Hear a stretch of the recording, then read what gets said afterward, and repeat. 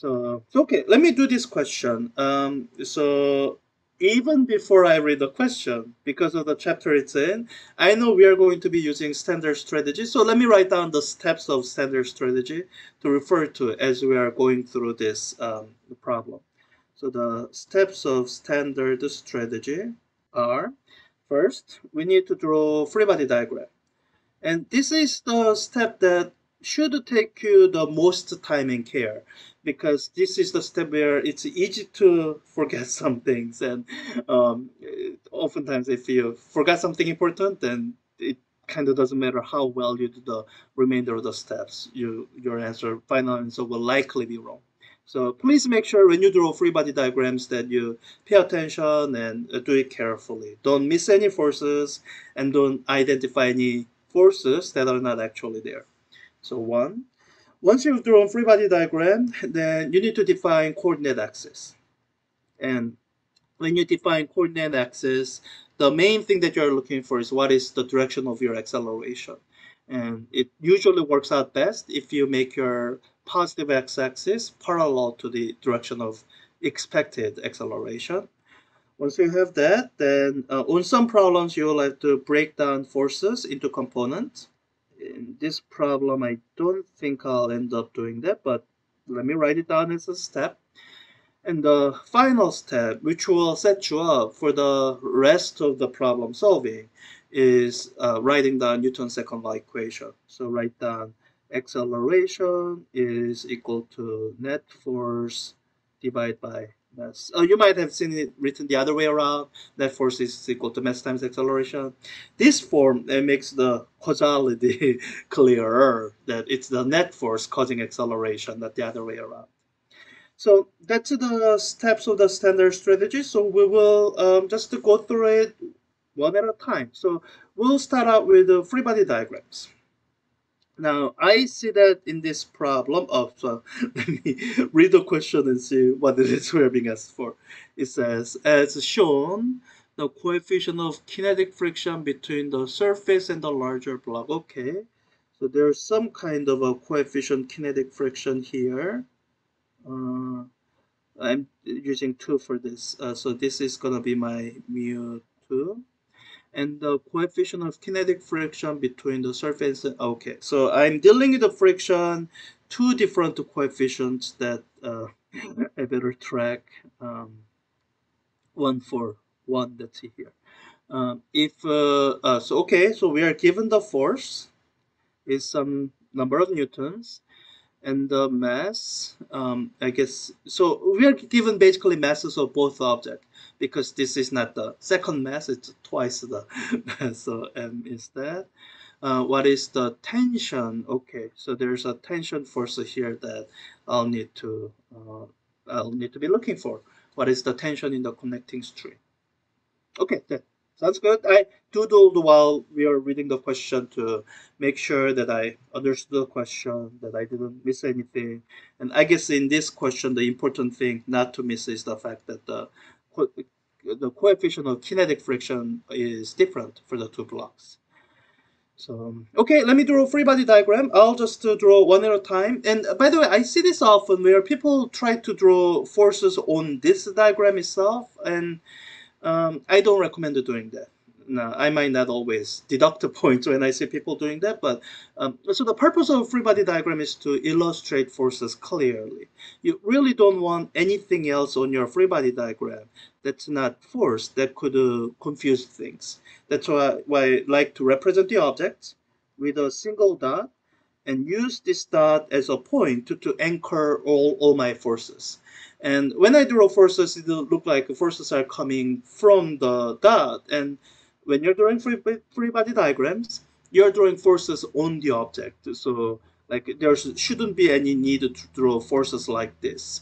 The way we draw the forces as coming from the dot is because when you draw it that way, it's easier to draw other auxiliary figures or do things. It's just the diagram is a lot cleaner when you do it that way.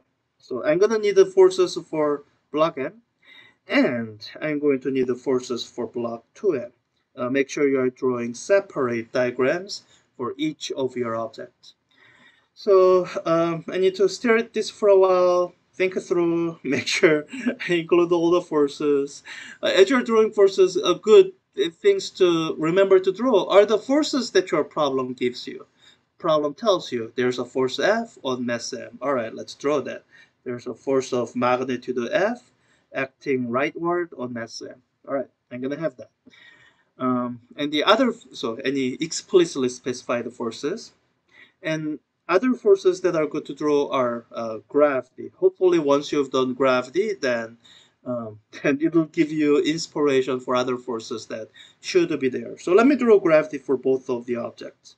I have gravity pulling this mass down, mg, and also gravity pulling this mass down, 2mg. And as you're completing your free body diagram, the question you should ask yourself is, um, have I drawn all the forces? And by that I mean, from the question description, you have an intuitive sense of the direction of acceleration, in what direction your object should be moving. So you can't draw a straight line. So you already have some sense that acceleration should be rightward. So when you've drawn all the forces you have drawn should match that sense of acceleration you have for both blocks. Now, in the diagram I have so far, I have acceleration going like this and acceleration going like this. Okay, those are obviously not right. So I needed something to counter that gravity. So I need a normal force. Um, so that's where this understanding that it's touching a surface and there should be contact force from the surface is useful. So let me draw a normal force. I have a sense there'll be different normal forces, so let me label this N1 and label this N2. Okay, so block M looks okay. It looks like we can get a rightward acceleration. Um, um, uh, so you might be justified in thinking this free body diagram is complete. It's not. We have two more forces I need to include, but we'll get there. Now, as you look at mass 2m, it's clearly missing some forces because we do have an innate sense that it should be accelerating to the right. And I need rightward force to get rightward acceleration. So this is where you look at the setup, think about what can provide that rightward force. And this is where the hint I give you about the types of force is useful. The only single non-contact force in this class is gravity. So all forces other than gravity, you should be able to identify something that's touching the object. So you look for the things that could be touching this block and applying rightward force. Oh, there it is. There's the string touching this block and probably pulling it rightward. So I need to draw that force. I need rightward, the force of tension on mass 2m to give it rightward acceleration. Okay, now before you call it done, there's a check that I'd like you to get into habit of doing. I call it Newton's third law check. It's a check that you need to do whenever you are drawing free body diagrams for a system with two or more objects. It amounts to a check of, is this an internal force or external force? If it's an external force, great, you're done. Nothing else to worry about. If it's not an external force, if it's an internal force, then you need to identify the action-reaction force pairs. That's what Newton's third law says we need to have. So whatever free body diagrams we draw should be consistent with that. So let me go through just each of the forces to go through for that check. The gravity, they are both external forces. They come from Earth. Earth is not part of our system. So there's going to be reaction force on Earth, but we are not drawing those. We're fine. Same thing with the normal force. They're not coming from Earth. They're coming from the table, but the table is not part of our system. We're not drawing any forces there, so we are fine. Apply the force. It's probably being applied by like a person who's not part of our system, so that's also external. Now, when you look at this tension force, this is where you have to be a little bit careful. You might be thinking, "Oh, tension force, it's coming from this string, which is not part of our system." So you might be thinking it's external force, but keep following the string and notice that the string is also attached to here. Um, so it's not always, but in arrangements like this, you might find that tension force kind of acts like a mediator between two blocks. So in this case of tension force, I would treat it as an internal force. This tension force is being exerted through the string by this block M. So I need to have the reaction force on block M. It's equal in magnitude, so that's why I'm going to use the same letter for both of them, and it's opposite in direction as Newton's third law says. In such situations where you have pulleys and other things that could redirect the tension force, the way you approach it might be a little bit different, but just watch out for that. That when you identify tension force on one object, you also have to remember there might be tension force in on other objects. Here, I would describe this kind of like Newton's third law pair. And it's at this point, it is easy to forget some information given in the question, which is why I always, take the time to diagram stuff as I, go through the question. And I notice that I haven't used this information. They gave us a coefficient of kinetic friction, and when you look at my free body diagram, I haven't drawn any friction force because I'm so used to trying to ignore friction force. Now, when a question explicitly tells you about friction force, then you can't ignore them anymore. You have to account for them. So let me account for them. So for this block, so they are all going to be moving to the right, so friction force should be leftward to kind of reduce the sliding. So let me draw a leftward friction force 1, and I'll be using that later to actually work out what that is. And on block 2M, there will also be leftward friction force 2. So, all right, now we ask the question again. Did we draw all the forces? And hopefully at this point you can say yes. Both the blocks, from our intuition, we think they should be accelerating to the right, and we've drawn enough forces to make that happen. And for every single thing that's touching the blocks somehow, we've accounted for some form of force that we anticipate being there. So we're done. Good. That was I think 10 minutes. But as I was saying, drawing free body diagram, that's the step where it takes the most care. Once you've done that step correctly, then the rest is almost automatic, mechanical. You should be able to do it in your sleep. So let me do that. Not sleep, but just do it. So step number 2, we need to define our axis. So I'm gonna just use simple axis of rightward being positive x and upward being y, so that x is along the acceleration. And I think for this question I can use the same axis for both blocks. They don't have to be, but here same axis makes sense for both. I've done that.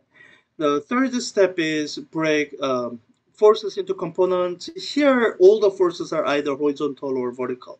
So there's nothing to break into components, so I'm done. And finally, we need to write down Newton's second law equations. And if you've done steps 1 through 3 well and correctly, then step number 4 is kind of a mechanical step where all you're doing is just copying down the information that you already have in this diagram. So as you're doing step number 4, all you should need to do is just copy that down in the form of mathematical equation. So let me do that. I know I'm gonna need minimum of 4 equations, or I'll start with the 4 equations. I need an equation for each object and for each dimension, each direction.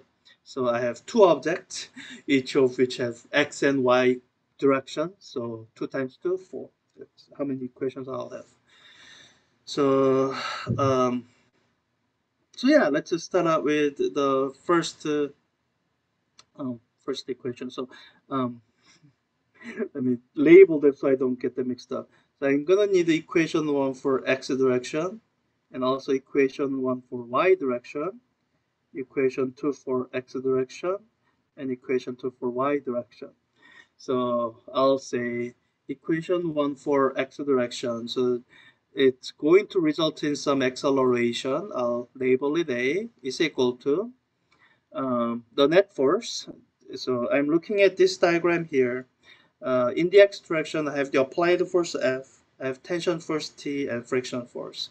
I'm going to write my equation so that the directions are indicated in the equation.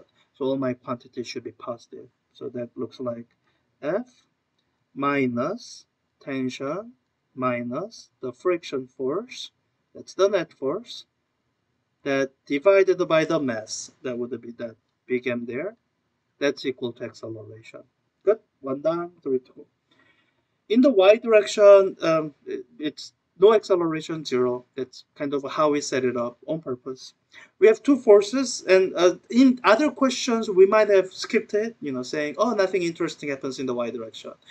In this question, I have a sense because we have friction, we'll have to worry about normal force, which we get from the y direction. So let me write it down.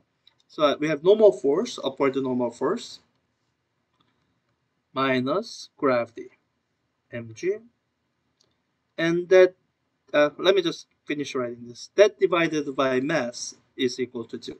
Uh, I could kind of get rid of mass multiplying both sides by m. That's fine.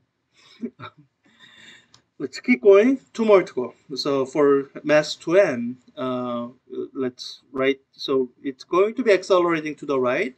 And here, pause a little bit and convince yourself that both masses are accelerating with the same magnitude of acceleration, so that we can justify using the same letter for both of them. In cases where somehow that's not true, you have to use different letters.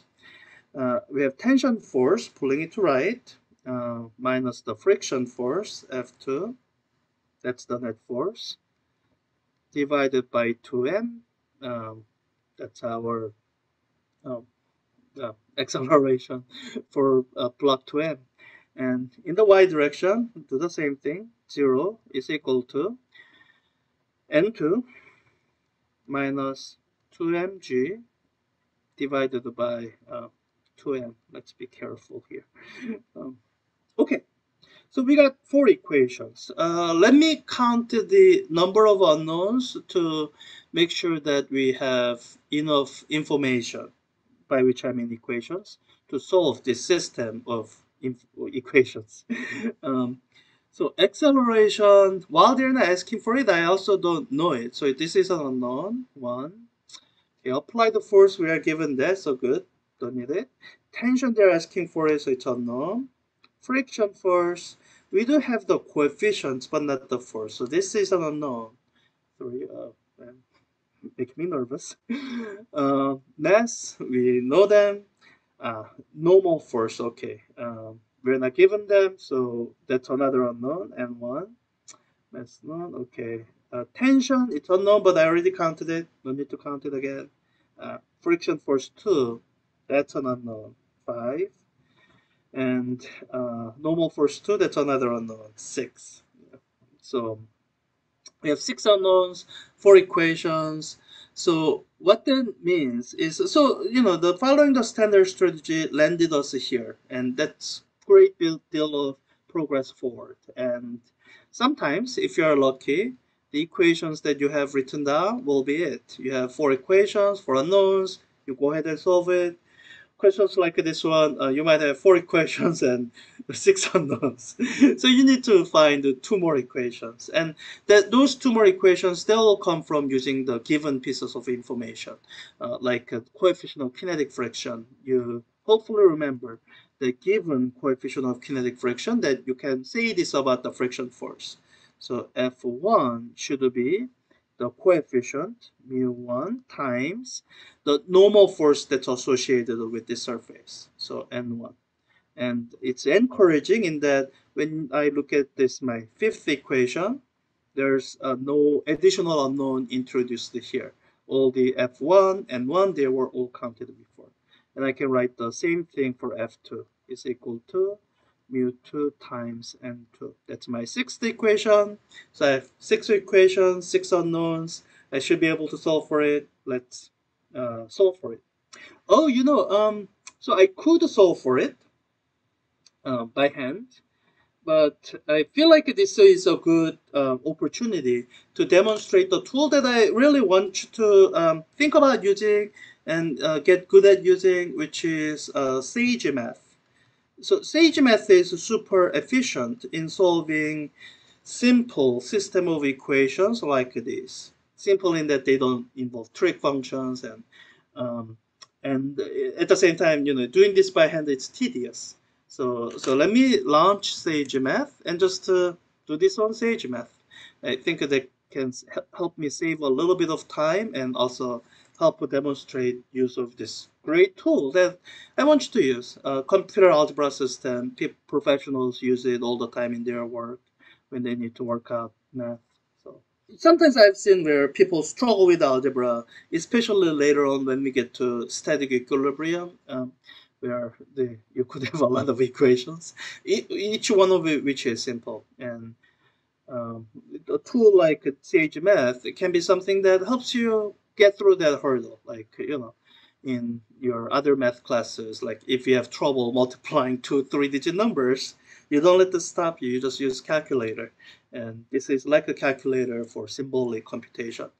So I need to define my variable. So let me do that. Acceleration, tension, friction force 1, normal force 1, friction force 2, normal force 2, and I think I forgot something.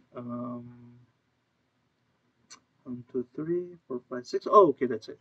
So those are all my variables. Oh, but I also need to define my known quantities. I'll plug in numbers for them later, but I need the F for force F, M for messen, reference messen, and G for gravitational acceleration. I think that's it. If I miss something, it will complain later. So I need to define my equation. So let me just write down my equations. Equation 1, that's my acceleration, is equal to, there's a difference between this single equal sign and double equal sign. This is an assignment symbol. This is the equality symbol. That's F minus T minus F1 divided by N. And just to make sure I typed it correctly. And I'll type in the remainder of the equation without talking so much. Mostly in the interest of time.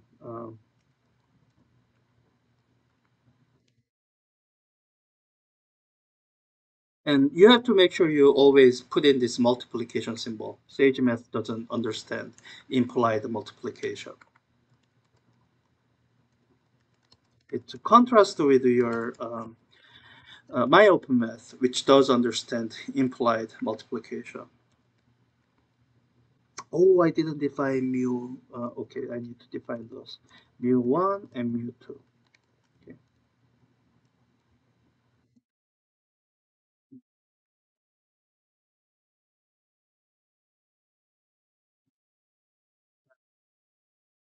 Okay, let's just put them into an array. Equation 1, equation 2, equation 3, equation 4, equation 5, equation 6, and make sure I wrote them down correctly.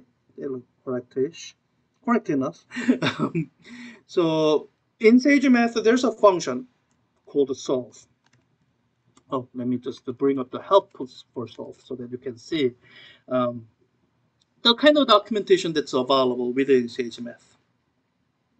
This is one of the reasons I recommend using this interactive version and not the, I mean, there's an online Sage Math cell that you can use without installing anything on your computer. The downside is that it's harder to use those to look up these documentation. I mean, you can, but it's harder, more cumbersome.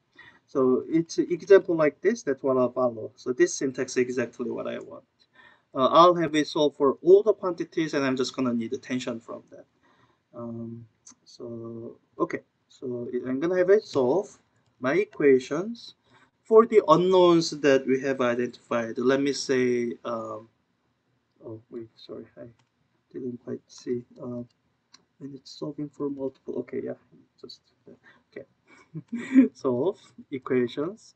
For let me put tension first, so that it will come first. The rest of the variables I don't really care, but I still kind of need to specify them so that I'm telling Sage Math that these are my unknowns, and the rest are known quantities. So um, Sage Math will treat like F and M and mu ones and two, mu one and two as known quantities, and just solve for these in terms of those known quantities.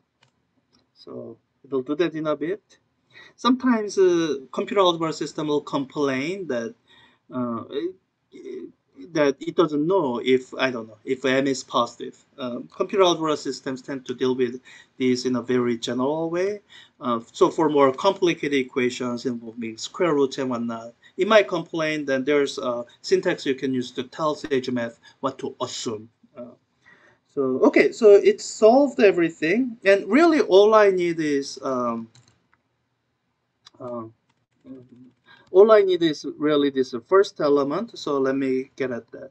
That's the first element, which is the first set of solution, the only set of solution, and the first element of that. So I think that will give me that. Yeah. So let me plug in the numbers that they give us. So this there's a syntax for it. It's the substitution syntax. Let me make sure. Yeah, and you can substitute with something like this. You say F is equal to 13 newtons, and I'm just gonna do everything in basic SI units. That'll make all the units work out right. My M is equal to 0.8 kilogram. My mu1 is equal to, I labeled it there, that's why I labeled it, 0.29, and my mu2 is 0.22, and my g is equal to 9.8 meter per second squared. I think that's all. Let's see what it gives us. Okay, yeah, 8.3 Newton. So let's plug in the number and see that it's correct. So yeah, this is a so the part of problem solving that can't be automated is all of this. This is what's important to learn because Sage Math can't set up these equations for you. You have to come up with the ultimate question for the machine to be able to answer. And once you have the set of equations, then getting an answer, it's just a matter of learning a relatively simple programming language. So, okay. Uh, I hope I didn't. I know I didn't make any mistake this time. Um, so yeah, I don't think this is any shorter than the one I have before though. I think this is just a complex question.